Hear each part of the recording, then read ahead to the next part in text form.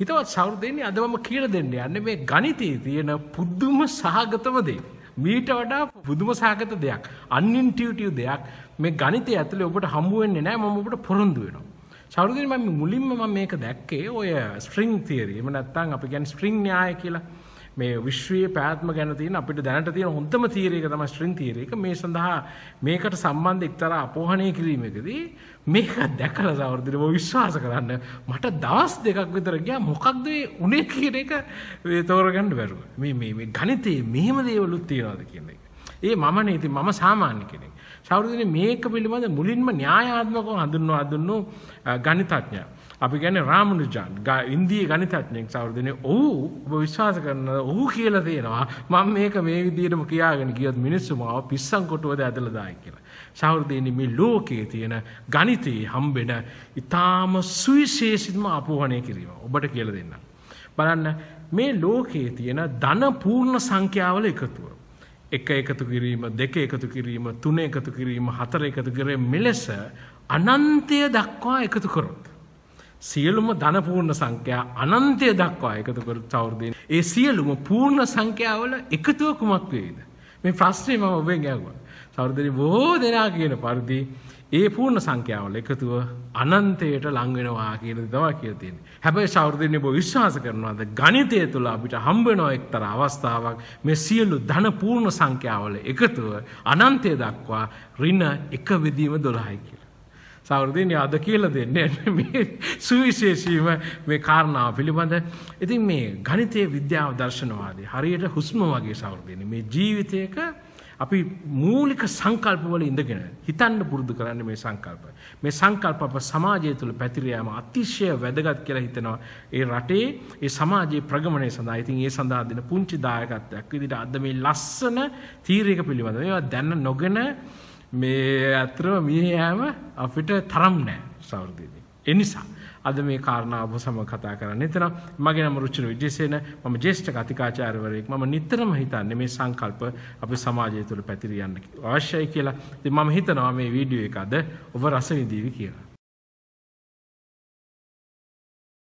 සහෘදයනි මේ කතාව ඉතා මූලික තැනකින් පටන් ගමු. මම කිව්වා 1 එකතු කිරීම 2 එකතු කිරීම 3 එකතු කිරීම ඔය වගේ මේ සංඛ්‍යා පද්ධතියකටම යම්කිසි ගණිත කර්මයක් මැතමැටිකල් ට්‍රීට්මන්ට් එකක් දිගටම කරනවා නම් අපි අන්න ඒ වගේ පද්ධතියකට කියනවා සීරීස් එකක්. එහෙම නැත්නම් ශ්‍රේණියක් කියලා. 1 ඉඳලා 10 දක්වා සංඛ්‍යාවල එකතුව. ඒක ඇවිල්ලා ශ්‍රේණියක්. තේරුණා නේද? සහෘදයනි මේ සංඛ්‍යාවල යම්කිසි නිශ්චිත ප්‍රමාණයකට නම් ඒක කරන්නේ අපි ඒකට කියනවා ෆයිනයිට් සීරීස්. එහෙම නැත්නම් පරිමිත ශ්‍රේණියක් කියලා. හැබැයි සහෘදයනි මේ ලෝකේ තියෙනවා ඉන්ෆයිනයිට් සීරීස් කියලා එකක්. ඒ කියන්නේ මේ සංඛ්‍යාවට ට්‍රීට්මන්ට් එක කරනවා ඒවා ඉවරයක් නැහැ. ඒ කාරණාව ඒ ඉන්ෆයිනයිට් සීරීස් කියන එක ගණිතඥයන් බොහොම විස්මයටපත් කරපු ඒගොල්ලන්ට හිතන්න පොළඹවපු කාරණා. මේක මුලින්ම මේ ගැන කතා කරලා ඇති වුණ සේනෝ කියලා ෆිලොසොෆර් කෙනෙක් හිටියා. මෙයා ග්‍රීසියේ හිටියේ. ග්‍රීක් ෆිලොසොෆර් කෙනෙක්. මෙයා කිව්වා මේ ඉන්ෆයිනයිට් සීරීස් කියන එක පාවිච්චි කරලා ਉਹ පෙන්නුවා මේ ලෝකයේ මේ තැනක ඉඳලා එක තැනකින් තවත් තැනකට ගමන් කිරීම කියලා දෙයක් තියෙනවනේ. අපි යනවනේ හෙට මෙහෙට. ඒක වෙන්න බෑ. ඒකට කියනවා සේනෝස් පැරඩොක්ස්. හරි පුදුම සාගත දේවල් මේ කරලා තියෙනවා. මේ මාන්න ਉਹ කිව්වා මෙන්න මේක බලන්න මේ කොහොමද මේ සංකල්පය මේක උත්තර තේරුම් ගන්න ඕනේ. ਉਹ කිව්වා මේ බලන්න මේ A ඉඳලා B කියන තැනකට මට යන්න ඕනේ සේනෝට යන්න ඕනේ. හිතන්න ඒ දෙක අතර තියෙන මීටර් 10ක් කියලා හිතන්නකෝ. සේනෝ කිව්වා A ඉඳලා B ට යනකොට මුලින්ම AB අතර මධ්‍ය ලක්ෂයට යන්න ඕනේ මම. ඒක සඳහා යම්කිසි කාලයක් යනවා. ඊට පස්සේ ඒ මධ්‍ය ලක්ෂයේ ඉඳලා B අතර තියෙන තව මධ්‍ය ලක්ෂයක් තියෙනවානේ. එතෙන්ට යන්න ඕනේ. ඒ සඳහා යම්කිසි කාලයක් තියෙනවා. ඔහොම මේ තියෙන ඒ ගමනාන්තය සහ දැන් ඉන්න ස්ථානය අතර මධ්‍ය ලක්ෂයක් අපිට ඩිෆයින් කරන්න පුළුවන්. අර්ථ දක්වන්න පුළුවන්. ඒ සියලුම මධ්‍ය ලක්ෂයන් වලට ගමන් කිරීම සඳහා සේනෝට යම්කිසි කාලයක් යනවා. මෙලෙස අර්ථ දක්වන්න පුළුවන් මධ්‍ය ලක්ෂ ගණන අනන්තයයි. දිගින් දිගටම 10 කියන එක බෙද යන්න පුළුවන්. ඒ නිසා මේ සඳහා ගමන් කිරීමට යන කාලයත් අනන්තයක් විදියට සීරීස් එකක් විදියට ලියන්න පුළුවන්. එහෙනම් සහෘදයනි කාලය අනන්තය දක්වා පුංචි කාලය එකතු වෙවි තියෙනවා නම් ඔව් කිව්වා ඒ ඉඳලා බියට යන්න අනන්ත කාලයක් වෙනා යන්න ඕනේ. අනන්ත කාලයක් යනවා කියන්නේ ඒ ඉල්ල බියට යන්න බෑ කියන එකනේ. සාර්ථකනේ ඒක පැරඩොක්ස් එකක්. මොකද අපි දන්නවා ඒ ඉඳලා බීට මේ ලෝකේ ගමන් කරන්න පුළුවන් කියලා. හැබැයි ගණිතමය වශයෙන් සේනෝ කියනවා එහෙම බෑ කියලා. හැබැයි සෞර්දිනේ සේනෝට වැරදුනා. ඇයි දන්නවද වැරදුනේ? මේ ලෝකයේ තියෙනවා ඉන්ෆයිනයිට් සීරීස්. ඉන්ෆයිනයිට් සීරීස් තියෙනවා. හැබැයි ඒවා එක තනි අගයකට ඌනනේ වෙනවා. අපි කියනවා කන්වර්ජ් වෙනවා. ඒක අපි කියන ඉන්ෆයිනයිට් සීරීස් තියෙනවා ලෝකේ කන්වර්ජ් වෙන. තේරුණා නේද?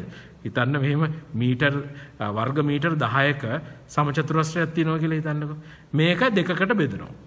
මීටර් වර්ග මීටර් 5යි වර්ග මීටර් 5යි. ඒ එක භාගයක් තව කොටස් භාගයකට මේ මැද්දෙන් බෙදෙනවා. ඒ ඉතුරු වෙන එක කාය බෙදෙනවා. ඔය වගේම බෙද ගියොත් අපිට පුළුවන් ඒ වර්ගඵලයන් ඒ එක් එක් කොටසේ වර්ගඵලයන් අපරිමිත ශ්‍රේණියකට ලියන්න. හැබැයි එහෙම ලිව්වයි කියලා සමචතුරස්‍රයේ වර්ගඵලය අපරිමිත වෙන්නේ නැහනේ. ඒක ඇවිල්ලා වර්ග මීටර 10යි. අන්න සේනෝගේ කතාව වගේ. හැබැයි සේනෝට වැරදුනා සෞරදේවි. මොකද එයා හිතුවේ අපරිමිත ශ්‍රේණියක් නම් සෑම විටම ඒ අගයත් අපරිමිත විය යුතුයි කියලා. එහෙම නැහැ. එතකොට අපි කියනවා මේකට converging infinite series එකක් කියලා. හැබැයි සෞරදේවි මෙන්න මේවා දේවල් තියෙනවා. ඒක තමයි diverging infinite series. අර මුලින් කියපු එක වගේ. එක එකතු කිරීම, දෙක එකතු කිරීම, තුන එකතු කිරීම, හතර ඔය වගේ ඒක ඔයගලන්ට පේනවා එන්න එකතු කරන සංඛ්‍යාව වැඩි වෙනවා. ඒක යම්කිසි අගයකට ඌනණය වෙන්නේ නැහැ. ඒක ඇවිල්ලා ප්‍රසාරණය වෙනවා. blow up වෙනවා. සෞරදින අන්නේ වට කියනවා divergent series කියලා. මේක අර සේනෝගේ වැඩේට වඩා බරපතලයි. හරි මේක ඊටාම මේ පුදුම සාගත දෙයක් සෞරදෙනික ගණිතයේ විශේෂයෙන්ම ඉංජිනේරින් වල ඊට පස්සේ ෆිසික්ස් වල මේ වගේ divergent series හම්බුනහම ගණිතඥයෝ ඊට එහාට කරගන්න බෑනේ. අනන්තය කියලා උත්තරයක් ලියන්න බෑනේ. හරිද? අන්න එතනදී සෞරදෙනික මිනිස්සු හිර වෙනවා. ලෝකේ ලොකුම ප්‍රශ්න වලින් එකක් තමයි අන්න ওই කාරණාව. සෞරදිනී එහෙනම් ඩයිවර්ජන්ට් සීරීස් එකකට එක එකතු කිරීම දෙක එකතු පූර්ණ සංඛ්‍යාවල එකතුව කියලා කියන පැහැදිලිවම ඩයිවර්ජන්ට් සීරීස් එකක්. ඩයිවර්ජන්ට් සීරීස් එකකට තනි අගයක් ලිව්වා. ඍණ 1 බෙදීම 12 කියලා. අන්න ගණිතයේ තියෙන හරි සුවිශේෂ අවස්ථාවක්. මොකක්ද කියලා අපි බලමු. ඔන්න සෞරදේනේ දැන් අපි ඉන්ටරෙස්ටිං පාර්ට් එකට එන්නේ. දැන් බලන්න අපි සරල ඩයිවර්ජන්ට් ශ්‍රේණියක් ගමු. ඒ ඩයිවර්ජන්ට් සීරීස් එකක්. මේ බලන්න මෙන්න මේ ශ්‍රේණිය. මේකට කියනවා ග්‍රෑන්ඩ් සීරීස් කියලා. හරි? 1 ඍණ 1. ඊට පස්සේ ආය ධන 1 ඍණ 1 ධන 1 ඍණ 1. මෙන්න මේකට කියනවා ග්‍රෑන්ඩ් සීරීස් කියලා. දැන් බලන්න මේක ඇවිල්ලා ඩයිවර්ජන්ට් සීරීස් එකයි දන්නවද? ඕගොල්ලෝ මෙන්න මේ විදිහට ඉලක්කම් එකතු කරොත් මේක එන්නේ 1. ඕගොල්ලෝ මෙන්න මේ විදිහට ඉලක්කම් එකතු කරොත් මේක එන්නේ බිඳුව. එතන මේ සීරීස් එකට අගයක් කියන්න බෑ නිශ්චිතව කියලා. හැබැයි සෞදීනේ මේ වගේ ශ්‍රේණිය ඔබට හමු වෙනවා. එතකොට ඔබ මොකද කරන්නේ? මේකට උත්තරයක් ලියන්න ඕනේ. මේක අපි කියනවා මේකට මැතමැටිකලි කියනවා රෙගියුලරයිස් කරන්න ඕනේ කියලා. එතකොට සෞදීනේ අපි මෙන්න මේ වගේ දෙයක් ලියනවා. දැන් හිතන්න අපි හිතමු මේ ශ්‍රේණියට අගයක් තිබුණා කියලා. අපි ඒක SG මේ ග්‍රෑන්ඩ් සීරීස් නිසා SG කියලා ලිව්වා. සෞරදෙනේ එහෙනම් අපි මෙහෙම ලියලා අපි මෙන්න මේ වගේ වැඩක් කරනවා. මම ලියනවා 1 ඍණ SG කියලා. ඒතර ඔයගලන්ට පේනවා අනිත් පැත්තේ මොකද වෙන්නේ? 1 ඍණ SG කියන එක මේ විදිහට ලියන්න පුළුවන්. ඊට පස්සේ මේ වරහන ප්‍රසාරණය කරාම ඔබට නැවත පේනවද මේ දකුණු අත පැත්තේ තියෙන නැවතත් SGම තමයි. ඒක එක පැත්තකට අරගෙන ආවා. එහෙනම් SG මේ ශ්‍රේණියේ මේ ග්‍රෑන්ඩ් සීරීස් එකේ එකතුව අපිට ලියන්න පුළුවන්. ඔයගලන්ට පැහැදිලිවම පේනවා 1 බෙදීම 2. දැන් ඔයගලන්ට පේනවා පොඩ්ඩක් නිකන් මේක අමුතු තැනකට ආවා. අපිට පැහැදිලිවම පේනවා මේකේ උත්තරේ එන්න ඕනේ එක්ක බිඳුව එක්ක 1. නමුත් මේක ඔබට ආවේ මොකද්ද? භාගය කියලා. තේරුණා නේද? සෞරදෙනේ මොකක්ද මේක තේරුම මොකක්ද? දැන් මොහොතකට හිතන්න මේ අපි එකතු කරන්නේ ශ්‍රේණියක මිනිස්සෙක් ගමන් කරන දුර කියලා. එතකොට මේ ශ්‍රේණියේ එකතුව ඇවිල්ලා මේ මිනිස්සයා ගමන් කරපු සම්පූර්ණ දුරේ එකතුව. නමුත් මේ ග්‍රෑන්ඩ් සීරීස් එක හරියට යම් කිසි දුරක් ඉස්සරහට යනවා පිටිපස්සට යනවා. ඉස්සරහට යනවා පිටිපස්සට. මේ වගේ සම්පූර්ණ අනන්තය දක්වා කරාම සෞරදෙනේ අර මිනිස්සයා ඉස්සරහට ගිහිල්ලත් නැහැ පිටිපස්සට ගිහිල්ලත් නැහැ. මේ සම්පූර්ණ පද්ධතිය තනි අගයක් විදිහට අපිට දෙන්න කියලා කිව්වොත් රෙගියුලරයිස් කරන්න කියලා කිව්වොත් අපිට දෙන්න පුළුවන් සාධාරණ පිළිතුර මොකක්ද? භාගය කියන එක නේද? අන්න ඒ තමයි අපිට මේක හිතන්න වෙන්නේ. සහෝදරයෝ අන්න අපි කියනවා මේකට ග්‍රෑන්ඩ් සීරීස් එකේ රෙගියුලරයිස් ෆෝම් එක කියලා. මේක හරිම වැදගත්. ඉතින් මේක ඇවිල්ලා ඉතාම මූලික අපරිමිත ශ්‍රේණියක අපි මේ සිදු කරන අපවාහනය. සහෝදරයනි දැන් මම හොඳ උස්මක් අරගෙන ඔබට පෙන්වන්න යන්නේ මේ පරිමිත සංඛ්‍යාවල අනන්තය දක්වා එකතු වී යගේ ඍණ 1/12 එන්නේ කොහොමද කියලා දෙන්න. මේ රාමනුජාන් මෙහෙමයි ඔප්පු කරේ. හරි. එතුමා කරපු විදිය. සහෝදරයනි ඔන්න අපි පරිමිත ශ්‍රේණිය අපි අපරිමිත ශ්‍රේණිය 1 එකතු කිරීම 2 එකතු කිරීම මේ ශ්‍රේණිය පූර්ණ සංඛ්‍යාවල එකතුව කියන ශ්‍රේණිය හිතන්න අපිට ලියන්න පුළුවන් කියලා S කියලා අගයකින් S සමානයි එහෙනම් 1 එකතු කිරීම 2 එකතු කිරීම 3 ඔය ශ්‍රේණිය අනන්තය දක්වා පූර්ණ සංඛ්‍යා. මම මෙන්න මෙහෙම වැඩක් කරනවා. මම මේ පූර්ණ සංඛ්‍යා ශ්‍රේණිය මම වැඩි කරනවා 4ෙන්. වැඩි කරාම මොකද වෙන්නේ? එහෙනම් දැන් ශ්‍රේණියපත් වෙනවා 4 එකතු කිරීම 6 එකතු කිරීම ඊට පස්සේ 12 එකතු කිරීම 3 වැඩි කිරීම 4නේ. ඔය විදිහට මට ලියන්න පුළුවන්. මම මේ ශ්‍රේණි දෙක අරගෙන මම පළවෙනි ශ්‍රේණියෙන් සෞර්දීනේ අඩු කරනවා අර මේ දෙවෙනි ශ්‍රේණිය. ඒ කියන්නේ S වලින් අඩු කරනවා 4S. හැබැයි මම ඒක අඩු කරන්නේ අර 4S ශ්‍රේණිය කියන එක පොඩ්ඩක් අර මේ තියෙන සංඛ්‍යා පොඩ්ඩක් shift කරලා තමයි මම ලියලා තියෙන්නේ. ඒක ඔයගලන්ට ලිවීමේ පහසුව, පෙන්වීමේ පහසුව සඳහා. බලන්න ඔයගලන්ට පැහැදිලිවම පේනවා එහෙනම් වම් අත සයිඩ් එකේ මට එක අඩු කිරීම 4S කියලා කියන්නේ ඍණ 3S නේ. අනිත් පැත්ත ගත්තාම ඔයගලන්ට පේනවාද තියෙන ශ්‍රේණිය. එක අඩු කිරීම ඍණ 2, එකතු කිරීම 3, අඩු කිරීම ඍණ 4. පූර්ණ සංඛ්‍යාව තමයි අර මේ එකකින් එකකට ඍණ ධන මාරු වෙවි යන පූර්ණ සංඛ්‍යා එකතු. මේක අපි ඍණ 3S කියන ශ්‍රේණිය. දැන් මම ඊළඟට මොකද්ද කරන්නේ? මම ඊළඟට සවුරුදේනේ මේ රාමනුජාන් කරපු විදිය මම ආයේ ඍණ 3Sට ආයේ ඍණ 3S එකතු කරනවා. එකතු කරන්නේ හැබැයි අර දෙවණියට එකතු කරන එක සංඛ්‍යාවක් එක පැත්තකට shift කරලා එහෙම නැත්නම් පොඩ්ඩක් පැත්තකට දාලා තමයි එකතු කරන්නේ. දැන් බලන්න මොකද වෙන්නේ කියලා. සහෝදරනි එක එහෙමම තියෙනවා.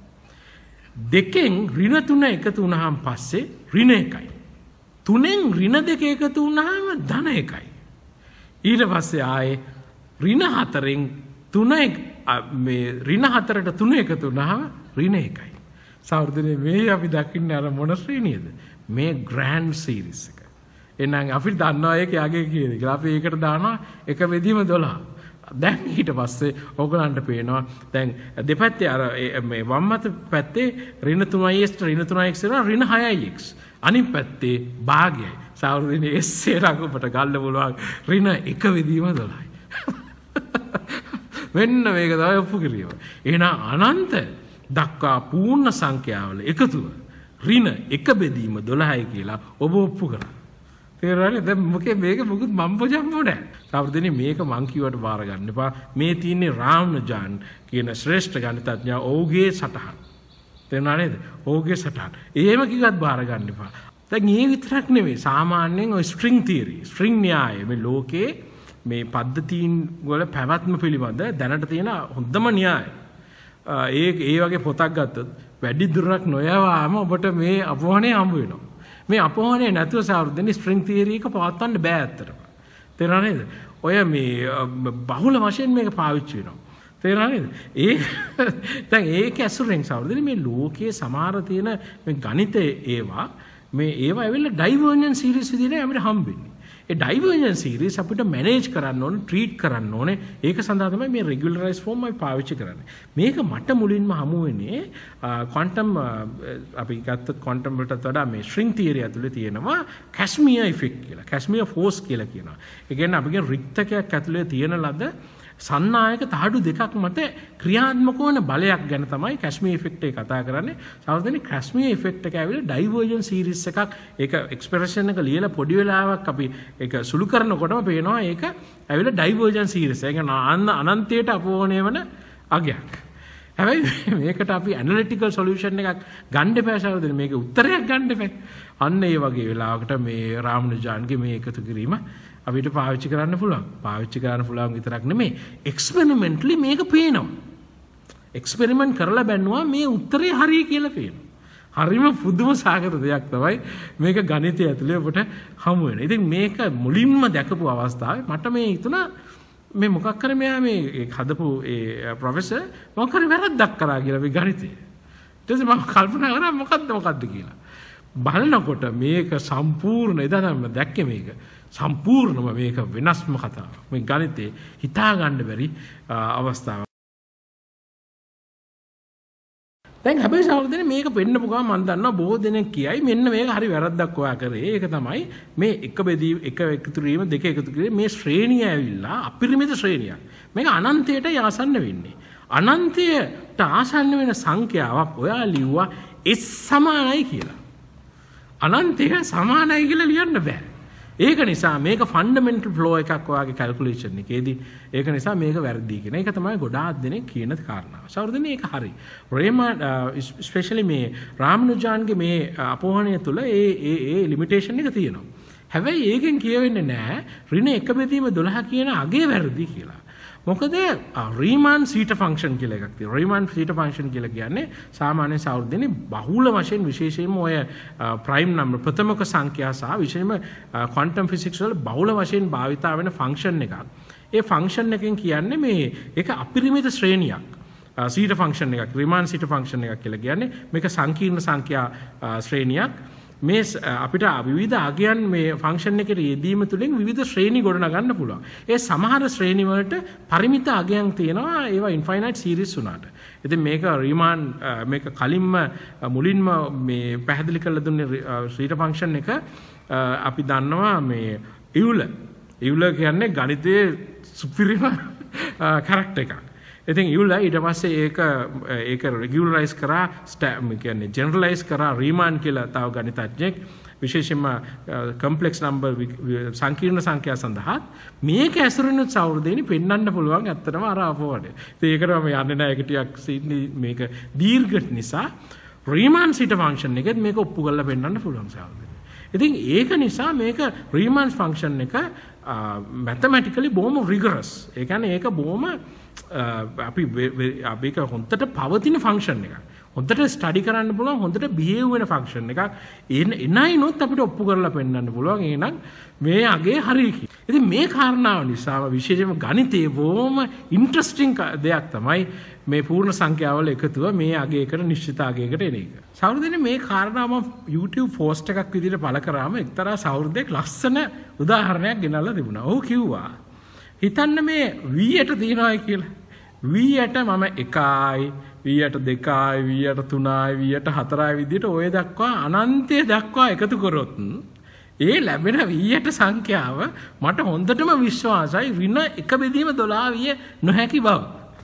කියලා ඔහු ඉදිරිපත් කළා. තාම ස්තුතිවන්ත වෙනවා එතුමා ඉදිරිපත් කරපු ඒ කාරණාව. ඊටාම නිවැරදි. ඒ කියන ප්‍රකාශය. හැබැයි සෞර්ධේනි මේක ගණිතමය වශයෙන් ගත්තාම මේකේ පුංචි ලිමිටේෂන් එකක් තියෙනවා. මොකද මේ අපි එකතු කිරීම අපි එකතු කරනවා කියලා කියන්නේ මේ විදිහට දිගට එකතු කරගෙන ගිහිල්ලා ඒ එකතු කරන එකේ අවසාන එකතුව කියන තැනම තියෙනවා සෞර්ධි පරිමිත ස්වභාවයක්. එතකොට අපි මේ පරිමිත ස්වභාවයකින් තමයි අපි ඉන්ෆර් කරන්නේ අපි යම්කිසි සංඛ්‍යා ප්‍රමාණයක පරිමිත ප්‍රමාණයක එකතුව දිහා බලලා ඒක මහා විශාල සංඛ්‍යාවක් නිසා තමයි මේ අනන්තයට තියෙන සංඛ්‍යාවල එකතුව මහා විශාල සංඛ්‍යාවක් වෙන්න ඕනේ කියන ඒ ලොජික් එක ගොඩනගන්නේ. සමහරවිට හැබැයි මෙන්න මෙහෙම දෙයක් තියෙනවා. දැන් බලන්න මේ විශ්වයේ පටන් ගත්ත දවසේ ඉඳලා මේ වෙනකන් පුද්ගලයෙක් අපි තියලා මේව V8 එකතු කරන්න කියලා මේ මුළු කාලේ ඇතුළතම V8 යහ ගොඩක් ගැව්වයි කියලා හිතන්නකෝ. හැබැයි සෞර්ධෙනි ඔව් එකතු කරපු V8 සංඛ්‍යාව අනන්තයෙන් 0.0.0.0 ඒ කියන්නේ අනන්තයෙන් පුංචි ප්‍රමාණයක්වත් නැහැ. තේරෙනවද? අපරිමිත ශ්‍රේණියක එකතුව සෞර්ධෙනි පරිමිත ශ්‍රේණියක ඉන්ටියුෂන් එකෙන් අපිට බලන්න බෑ. අන්න ඒක නිසාම තමයි මේක ඊටාම රසවත් වෙන්නේ. අපිට මෙහෙම දෙයක් කරන්න. එතන තියෙන ප්‍රශ්නේ තමයි අපි මේ සංඛ්‍යා ශ්‍රේණියේ පරිමිත සංඛ්‍යාවක් දිහා බලලා ඒක මහා විශාල සංඛ්‍යාවක් කියනකොට ඒ පරිමිත ශ්‍රේණියේ සීමාකාරී කොටසකටම ලොකු බලක් දෙනවා. එහි දෙන අගයට ඒ මුළු ශ්‍රේණිය ගැනම කියන්න අපි පාවිච්චි කරන්නේ සංඛ්‍යා ශ්‍රේණිය ඊටාම කුඩා කොටසක්. කියන්නේ කොච්චර දිගට එකතු කරත් ඒ මුළු සංඛ්‍යා ශ්‍රේණියෙන් අපි එකතු කරපු ප්‍රමාණය හරි පොඩි. ඉතින් අපිට කරන්න පුළුවන් දෙයක් තමයි. එතකොට මේ බර තිබීම මහා ඒක මේ මුළු සංඛ්‍යා ශ්‍රේණිය තාම ඒ කියන්නේ මේ නොගිනී හැකි ප්‍රමාණයක නිසා ඒ බර තියෙන්නේ අර සම්පූර්ණ සංඛ්‍යා ශ්‍රේණිය ගැන අපි ප්‍රකාශ කිරීම සුදුසු නෑ. ඒක වැරදි. ඒක තමයි සහෘදෙනි මේ බර තිබීම එක නිශ්චිත ප්‍රමාණයකට අධික බරක් දෙනව වෙනුවට අපිට පුළුවන් මේ බර තිබීම යම්කිසි මේ අපි රෙගියුලර්ලි සිද්ධ වෙන අපි කියන asymptotic ආකාරයකට සිදු කරන්න පුළුවන්. ඒකට නම කියන්න මොකද්ද තේරෙන්නේ නෑ. අපි මේකට කියනවා cut off regulation කියලා. ඊට පස්සේ යම්කිසි n සංඛ්‍යාවකදී මේ cut off එක යොදලා ඒක රෙගියුලරයිස් කළා අපිට පුළුවන් ඒ n කියන සංඛ්‍යාව එන්න විශාල සංඛ්‍යාවක් දක්වා ඒ කියන්නේ අනන්තය දක්වා ලං වෙනකොට එහි ස්වභාවය කෙලෙසද කියලා බලන්න. මේ ක්‍රමවේදයක් සවෘදෙනි මේකට අප්‍රෝච් වෙන්න. අන්න ඒ විදිහට අපි cut off regularize කරලා බලනකොට මේ infinite sum එක අපි කියන්නේ මේ පූර්ණ සංඛ්‍යාවල එකතුව ඔබට පැහැදිලිව පේනවා සවෘදෙනි. ඒකේ මේ ඍණ 1/12 කියන මේ සංඛ්‍යාව ඇවිල්ලා තියෙනවා. තේරුණා නේද? ඉතින් මේක තමයි අපි එක්ස්ට්‍රැක්ට් කරලා regularized form එක විදිහට ඍණ 1/12 විදිහට ගන්න. ඉතින් මේක හරි සුවිශේෂ දෙයක්. එතකොට කෙනෙක් කියයි මොකද්ද මේ මහා විකාර වැඩක් නේ ඔයගොල්ලෝ කරන්නේ?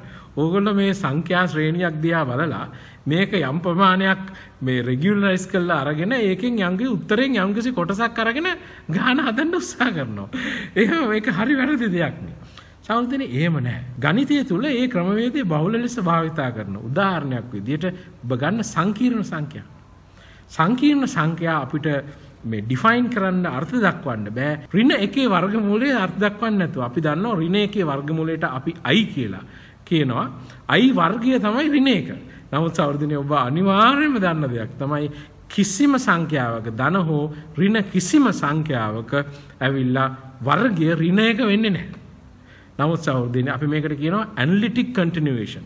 ඒ කියන්නේ ගණිතයේ සමහර මේ ගණිතය නවත්තන්න නැතුව ඒක ඉදිරියට ගෙන යාම සඳහා අපි ඇනලිටික් කන්ටිනියුේෂන් සඳහා අපි යම්කිසි රෙගියුලරයිස් ෆෝම් එකකට අරගෙන ඒක තමයි අපි ඉදිරියට ගෙනියන්නේ. සහෘදයනි ඒක වැරදි දෙයක් නෙමෙයි. දැන් උදාහරණයක් විදිහට හිතන්න මේ අපි කියනවා අතාත්වික සංඛ්‍යා කියලා. කියන්නේ සංකීර්ණ සංඛ්‍යා අතාත්වික සංඛ්‍යා. සහෘදයනි මේ ඔබ හිතන්නේ යම්කිසි මෑස් එකක් අරන් යම්කිසි ස්කන්ධයක් අරන් දුන්නක ගැට ගහලා ඒක මේ දෝලණය වෙන්න දුන්නයි කියලා යම්කිසි මාධ්‍යයක සහෘදයනි ඒ මාධ්‍යයේ ඒ දෝලන ඒකේ මේ සංඛ්‍යාතය ඔබට හොයන්න බෑ සහෘදයනි මේ අසංකීර්ණ සංඛ්‍යා නැතුව. එතකොට සංකීර්ණ සංඛ්‍යා බොරුවක් නෙවෙයි. නමුත් සංකීර්ණ සංඛ්‍යා කියලා එකක් ඇත්තටම අපි රෙගියුලරයිස් කරන්නේ නැතුව අපි මේක නිකන් එක එල්ලේ බැලුවොත් ඒ කියන්නේ i වල වර්ගය ඍණ 1යි කියලා අපි ඩිෆයින් කරන්නේ. එහෙම ඍණ කිසිම සංඛ්‍යාවක් නැහැ තාත්වික සංඛ්‍යා අතර මේ i වල වර්ගය ඍණ 1 වෙනවා. ඉතින් මේකට අපි කියනවා ඇනලිටික් එක්ස්ටෙන්ෂන් එකක්. එහෙම නැත්නම් ඇනලිටික් කන්ටිනියුේෂන් එකක් කියලා. ඉතින් මේක ගණිතයේ වරදක් නෙවෙයි. ඉතින් සහෘදයනි ඔබට පැහැදිලි නේද? මේ ඊටාම සුවිශේෂ කාරණා මේ ගණිතයේ තියෙන ඊටාම රසවත් තැන් ඔබට අරගෙන ආවේ සහෘදයනි. මේ ගණිතයේ ගැන තියෙන උනන්දුව සහ ඒ පිළිබඳ තියෙන යොමු වීම වැඩි කිරීම සඳහා. ඉතින් මම හිතනවා අද වීඩියෝ එක රස විඳින්න ඇති කියලා. නැවතත් මේ වගේ වීඩියෝ එකකින් අපි හමු වෙන. බොහොම ස්තුතියි මේ වීඩියෝ එක සමග සම්බන්ධ වුණාට.